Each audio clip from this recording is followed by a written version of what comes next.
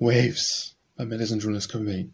I saw the daughters of the ocean dance, the wind and tide, and heard them on the rocks. White hands where waved me, tossing sunlit locks, green as the light, and emerald holes in trance. Their music bound me as with necromance of mermaid beauty that forever mocks, and lured me as destruction lures the white flocks of light-lit gulls and storm-tossed cormorants. Near my feet they crept, I felt their lips, their hands of foam that courted me, to press as once they pressed Leander, and straightway I saw the monster ending of their hips, the cruelty hidden with soft caress, the siren-passion evermore to slay.